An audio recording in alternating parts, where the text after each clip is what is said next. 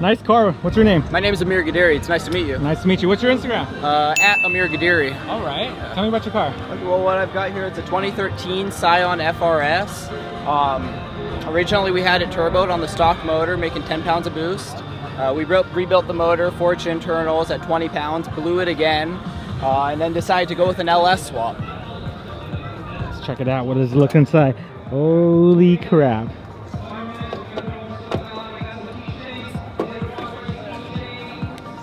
Yeah, so now we're running the big LS in here now. What it is actually a 5.3 iron block with LS2 heads and a Z06 cam. We went with the iron block because we're going to be boosting the car next week, so with the turbo, the iron block's a little bit better. As it sits, we're making about 400 horsepower, 400 torque to the wheels. With turbo, hopefully making quite a bit more. A little bit about the motor, we're running a Phytech fuel injection system. It's a throttle body EFI. We were able to keep the factory radiator set up. It's actually a full-blown Motorsports radiator that we have, but it's a factory replacement for the FRS. And we've also got the full-blown Motorsports oil catch can in there. So moving on to the interior of the car, what a lot of people don't believe about this car is that it's actually a street car. It's definitely not a track car. The car's still got a full interior with all the original components, a few gauges and stuff added here and there that we needed, but for the most part, it's a bone stock interior, which is really nice because it really helps you, keep the street car feel. For wheels, what we've got is the Enkei RPF ones in an 18 by 9.5. We've got that as a square setup with a 265 tire.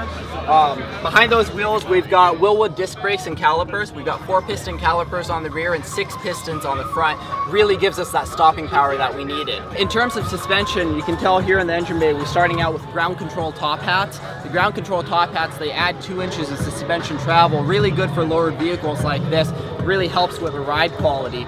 Also helping with that ride quality, underneath the ground control top hats is the KW V3 coilover system. By far one of the most advanced coilover systems on the market. We've got it front and rear on this car. Very good for track use, also good for street use, very smooth. I like to say that the car drives like a Cadillac in many ways. The back of the car here, we've got the Cybon GD style wing. It's actually a very uncommon one. Most people don't run it. It's there's not a lot of them on the market, and for that, a lot of people haven't seen them installed. As well, we've got the Lenti tail lights on here. A lot of people like those. As you can see here, we've got the Cybon FA style hood. It's a carbon fiber hood made by Cybon. The reason we went with this one is it's actually the only one in the market that'll fit the throttle body fuel injection we're running. This vent here really helps. It directs air right into the intake on the motor. It really helps with performance. Okay, so what you can see here is we've retained a lot of the factory interior. The car really is a street car, and with that you need some amenities like air conditioning and power steering. We do have the AEM gauges here on this pillar. We've got boost, oil pressure, and AFR. Also, we've got a lot of gauges here on our handheld device. Additional to that, we actually were able to keep the stock shifter location with a T56 transmission out of an 06 GTO.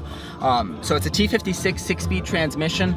It really handles the power a lot better than the factory transmission in this vehicle. We actually did this last year when the car still had the factory motor. What we did here is we molded together the 2 dash pieces and also added in the filler pieces used to run an aftermarket radio in this car. So we've got a standard double DIN Pioneer radio in here, and we've also got here the JDM Toyota center console cover. It opens up and you've got some storage in here, which is nice. It's one of those things that the FRS was really lacking from factory.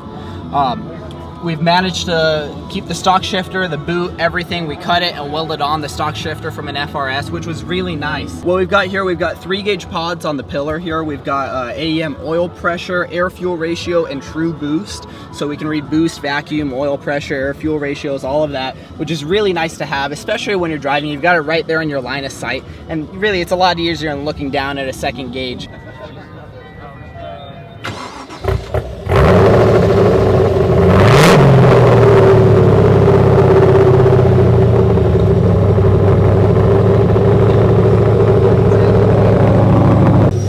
Talk about a loud car.